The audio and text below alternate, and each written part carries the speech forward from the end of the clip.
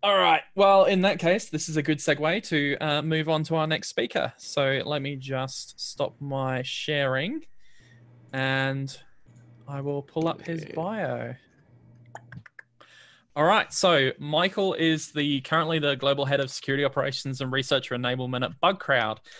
He's an ex-pentester and a builder of open source, and he's going to be talking to us today about using Interlace, which looks like an awesome framework for developing applications. Take it away, Michael. Yeah, so I wanted to do this talk because I built this tool, as you build most tools, out of something I needed myself when I was a pen tester, but it's very difficult to explain on a README file, and it's very difficult for me to explain the benefits quickly. So I thought the best way to do this is to do a 10-minute quick live demo of what it is. The short explanation, which, as I said, hard to explain, is that when I was a pen tester, there's a lot of stuff that you have to run on every engagement. So SSL scan, NICTO, Nmap, a lot of files that you want to store so that you can refer back to them later, and coverage points. And if you get to an external engagement, you get the added problem of I've now got 60 hosts, 70 hosts, however many you've got, and I need to get data for all of them. And so you can solve that problem with Bash, you can solve that problem with parallels, but the frustration came for me when I was on site and I wanted to adjust that quickly, or even when I was remote and I wanted to quickly expand on that, or when I was working on bug bounty programs, I wanted to create something and run it at scale quickly. I'd be messing around in Bash and it was never a quick exercise. So the reason I made Interlace is to try and make that a quicker thing. To kind of jump right into that, Interlace, if you pass it a target or a target list, it creates variables off what you pass it. So I can say SSL scan the target that I've provided, and then I can also say, let's say test.text, doing things live, it's horrible. Target.text, and it'll give me SSL scan. So everything within the quotes here for the command will run, and the variables will get replaced. So I can do that, and it'll create a thread. So where this gets really interesting is that it can create threads for multiple commands. So I'll let that run, and there we go. Cool. So you can see it's run T, so we could see the results as we went, or we could have just swallowed it out to a file. And we've got our target name here with the SSL scan results, which is great. So let's say you just wanted the results, you didn't want all the garbage that came up the top. You can give it silent mode, and it'll get rid of all the commands. And then the other thing, the bar at the bottom, you can pass sober to it, and it'll cut out the bar, and it'll just give you the results back, which didn't run that time, but that's great. Where this gets interesting is, let's say you wanted to run it. Sorry, now it's running. There we go. Live demos. This target command supports your target. It supports CIDR ranges. It supports glob. So glob being that like 192.168.0.1 to 255, for example. So it supports all ranges of notation. If there's a notation file that we've missed, you can raise an issue on the repository and we'll add it. But you can also pass it a list of targets. So let's say, and where this came from, I had a client pass me a combination of glob and CIDR ranges on an external engagement. I wanted to quickly run it over everything. So we can say targets.txt file, we'll test bugcrowd.com and kiddingo.io. And we can now replace our T command with a command list and say for every target.txt, we're going to run the command SSL scan over the target, and we'll T it so we get the file format of target SSL scan.txt. And so what it does is it runs for each of the assets in the targets list or the CIDR range, and it spins a thread up for each of them. So by default, it'll run 10 threads, but you can run more. So it means both of those SSL scans have now run at the same time, and I get them back much quicker. So if I was running over a large CIDR range, then I can just throw that in and forget about it, and it'll manage it for me. But then it gets a little bit more interesting because we can say, well, I want to create a directory before I put everything in that. So we can say commands.txt and go -p, I think it is. I hate that it's, yep, -p. So we can say for the target in a scans folder, and we'll write target SSL scan.txt. And I'll just go new line so you can see that because of the way my Vim's set up. And then we'll run SSL scan -target T. Whoop. I should have actually used vim commands there. Anyway, t dot slash, and bearing in mind, there is obviously better ways to write this. I'm doing this for the sake of example, but you could use variables if you wanted to. And that shouldn't be there. Live demos, man, always. Look, I sacrificed that run to make sure it would not go terribly wrong. No, that's so basically what this is going to do, it's going to make a directory, then run SSL scan. But the problem is, because this is multi-threaded, it'll start a thread for each command in the file for each target in the file. So we've added this ability into Interlace. So Prodigy SML and I built this together. I think you would have seen his name come up in the banner there. We came up with this concept of blockers. So what a blocker will do, it'll say, run everything above this command before you run the command below it. And that way it ensures that the directory is built before the SSL scan runs, but still manages the threads appropriately. So it'll still go over our target list, but we can now say, use the commands list. So it'll multi-thread the targets and it'll multi-thread the commands, but it'll make sure it runs them in the right order because of that blocker. So it'll now spin up the 4 commands, because 2 commands per command list, 2 targets. So we've got 4 commands. It could be 600-700 of this. It could be 6,000-7,000 of this. Some people have used this for bug bounties and run it at ridiculous scales. And then you can see now for each target, we've got a directory with our results, except I wrote targets, not target. So it didn't spit out properly, but more on muchness. Whoa. So if we wanted to, we could also say, that command, let's also then run nicto for nmap for it. So we'll just say nmap target, and we'll fix this while we're here, because say just 1 port for speed reasons, and we'll go output all to target, scans, target, and it'll do the nmap annotation around that. And so now, I should have control that. There we go. Cool. So it'll now run nmap as well. So for every target that we pass it's going to make a directory. It's going to run SSL scan and nmap. So we've now got a file for all of the must run each time we do an engagement. And you can see with the multi-threading, it runs it quite quick. So we can now go, oh, that was, you can see we've got all of our nmap output as well as our SSL scan and our junk SSL scan output from before. So you get this, sequential path of being able to quickly map out your results for an engagement.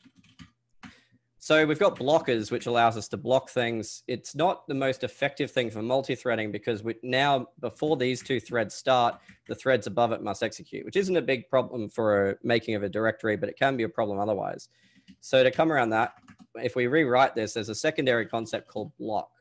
And so what a block does is for everything in the block, and so it's descriptive by the block, and then after the colon you can name it, so you can keep them organized, you can have separated blocks, and you can embed them as well. But the way a block works is that they can start separated threads. So we'll create 2 blocks here. We'll create another one for SSL scan, right? So I need to get better at typing. So now if we had 2 separate threads we wanted to run, we can, if we wanted to, run multiple nmap commands in here. Whoa. Yeah, I'll just type it. Sure.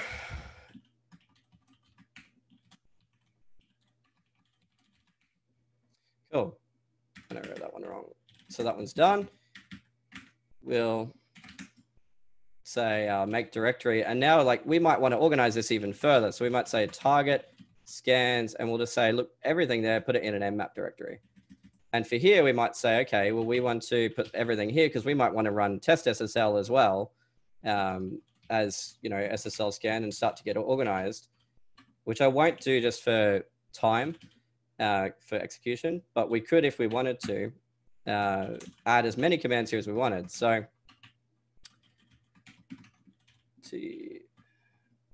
I really have to fix that. Okay. / target. Actually, so we should call that SSL scan.text, and we'll leave that because nmap's easy to identify. So cool. So now what we've got is 2 blocks. So it'll make a directory for Nmap. It'll run Nmap. And if we wanted to run, you know, an Nmap UDP scan or something else, we can run it underneath. And because it's multi-threaded, if we had a quick Nmap scan and then a long Nmap scan, it'll spin both threads up. So you'll get your quick results back.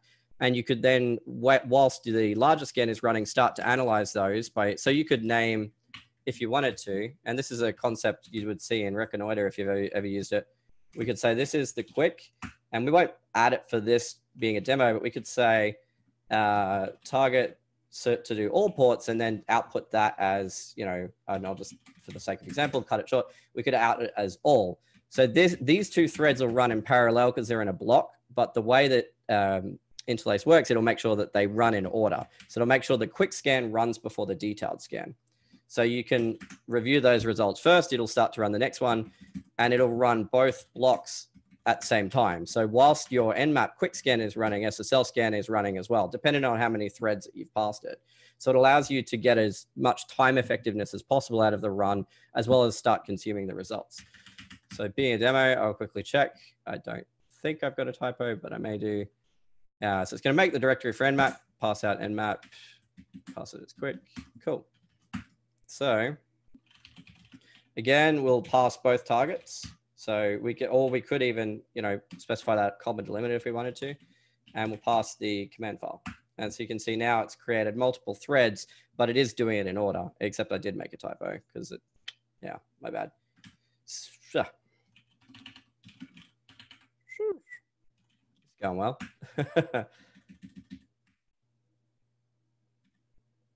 I don't see where the typo is. That might, whoop, there we go. Cool. Nope, still got a typo. Okay. Regardless, essentially what it's going to do, a block should run in order. A blocker will mean that everything before it runs first, which might be a bug that's happening there, which is great to find out now. But it allows you to quickly create these command files and store them. So if you're a pen tester, you might have one for, okay, every time I run a web asset, I used to have a junk.il file where I had all of the stuff that you had to run for coverage to get your like SSL garbage and stuff like that into your report. And so I'd make sure I ran that at the beginning of the engagement. So I had it all stored. So when I got to reporting, I never didn't have it on hand. And then I had my findings.il, which had, you know, ran the scripts that I wanted to run and did the more impactful Nmap scans I wanted to run. And that would allow me to run at the beginning of engagement, store everything. And as I dig into my threads, I've got everything organized and stored. And it's always organized and stored in the same means because it's in a commands text. I can define the folder structure as I want it here, and every engagement I run, it's going to be the same. So if I come back a year from now and I pull off file storage, an old test, I know how it's structured. I know that I've got the data, and if it's not there, it means I didn't run the file. As opposed to, you know, if you're a pen tester and you don't do something like this, you might go, hey, I'm going to run SSL scan and I'll start to jump this into my notes and all of that. And it's very quick then to get to a point where you might run it, engagement ends, you're now running it again against an asset whilst you're out of scope, which isn't a big problem for something like SSL scan, but it could be a big problem for something like Nmap. And especially if you were working on an internal and you no longer have access to everything. So the intention behind Interlace is to create, and I'll show you there's quite a lot more to this, is to create a number of variables. So we've used target here. There's also an output variable. There's a protocol variable, a whole variety of stuff, ports as well. So if you are pivoting, you can use a port pass through your command. But the intention is to allow you to support as many targets as you want, and command list to support a structured way of testing to store for the long term. And even other use cases outside of pen testing. I've used this on bug bounties where I've got standard stuff. You know, I see an ASP.NET target. I know which scripts I want to run. So I go to those scripts and I run the command file that encapsulates them all. Instead of having to write a bash script for everything, I can just quickly put together an Interlace command file. And fully owning, like, there are better ways to do this if you want to put the time in. I mean, you can use parallels, you can write bash files, you can write your own Python for it, but the intention of Interlace is to use it on the fly. So we've written a command file, you know, we're in a 10-minute slot, we've done it really quickly, and we've got long-term storage of that. So there's a lot of flexibility that comes in with that kind of intention that I think makes it a valuable tool. So on that, I will Whoa, there we go. That didn't work either. And my talk.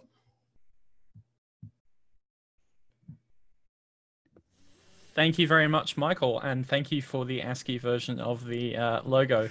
I think we're going to be looking at whether we can put that on a t-shirt. I suspect not, just because of the fine work with the characters, but our graphic designer is hot at work looking at if she can do that.